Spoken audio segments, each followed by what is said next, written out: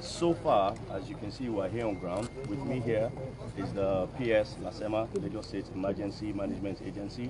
We've been here since yesterday. We received a call late evening on our emergency numbers 112, telling us about this incident, and of course we came here immediately and we have been here since then. Upon getting to the scene, we realized that the building had come down. Our LASAMBOS were already on ground by the time I personally got here. They had treated about 7 to 8 minor injuries on getting to the scene, and a few of them that we felt needed to go to the hospital have, been taken to the hospitals last night, and many of them had minor injuries, and that is as far as injuries is concerned. In terms of fatalities, which you asked, as of this moment, we have not recorded any fatalities as of this moment. We are here, our equipment are here. What we're trying to do now is to see how we can go through the rubble very quickly to see if, and indeed, there are any fatalities that we can recover. Do you understand that some people are unaccounted for? Well, since we got here, the CSO of this facility is here as well. The statement he gave to us, according to the CSO, is that they have done an accounting for all the people they expected to be on site, according to them, right? And according to them, all the people have been accounted for, according to them, and the only report they gave us was that one person has not been accounted for. However, they are not confirming if that person was on site or not. They are yet to confirm that. They have been trying to reach the number, and the number has been engaged according to them.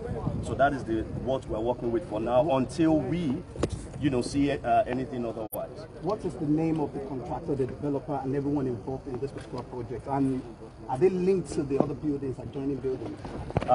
Yes, it's a site of 4 units, 4 complexes, as you can see. It's all interlinked. One has been affected, all right? The other 3 are still standing. The Lagos State government, what we're looking to do is to do an integrity test on it. So far, investigation is ongoing, and at the end of our investigation, the next steps will be decided. Names, contractors, developers? Well, the name of the contractor, I believe, is Joe Faraday. That's the name of the contractor. Of the developer. Officially, from Lagos State government's perspective, no, it hasn't been ascertained. We're still carrying out our investigation. There have been rumors that this site was not appropriate, like it wasn't accredited. Is that true, sir? Well, that's why it's called a rumor. Our investigation is ongoing, and at the end of the investigation, we will definitely issue an official statement as to our position. So that means you don't know yet whether or not it was accredited? Investigation is still ongoing. Please, can you tell us categorically how many persons were rushed to the hospital? Initially, when we got on site, our LASAMBOS, which is Lagos State Ambulance Service, reported that 7 people were treated. Nobody was rushed. They were advised to go to the hospital, and we took them to the hospital. Which hospital, sir? I don't have the details at the moment. Do you have the manifest? The manifest of? The building. When you say the manifest, what do you mean? Do you have, okay. The record of the roll call. The CSO is here. He has the roll call. They are the ones in charge of the facility. to give us that, right?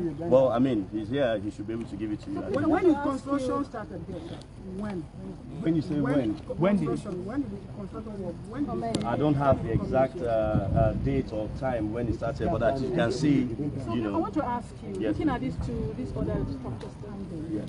What I want you to react to the state of this structure. What did you say, and what measures are you going to put in place to ensure that it doesn't become a corridor? Like I said to you earlier on, the Lagos State government, as we swung into action, was ensuring that some tests, of course, will be done by our engineers. We have all our agencies here, the LAPSCA, physical planning, and all other government agencies doing what they are supposed to do professionally. Once that is done, we'll be able to ascertain the current status of this, and the next steps will be taken. Okay, your name again, please. Your name again, sir. Your name again, sir.